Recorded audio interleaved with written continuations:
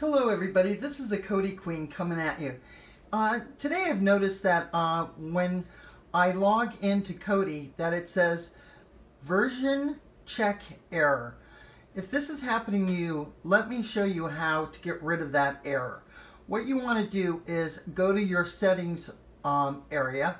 For those of you who have Kodi and don't have my build, then you want to go to systems.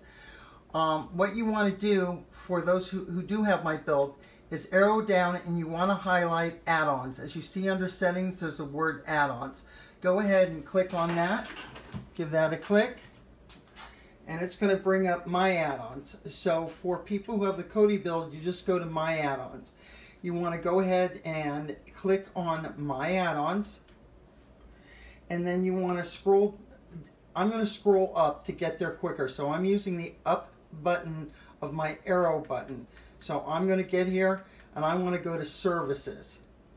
So if you scroll down, it goes alphabetically, or if you want to click your up arrow button, you get to it. It's more of a shortcut. Go ahead and click on that.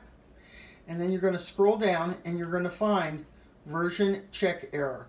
Well, we're going to want to delete it. So you're going to go ahead and click on your OK button.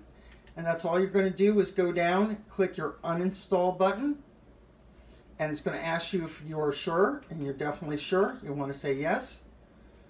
And as you see, there is no more version checker, and you will not get any more errors at all when you log into Kodi. All right, ladies and gentlemen, I hope this really has helped you. This is the Kodi Queen bidding you good night.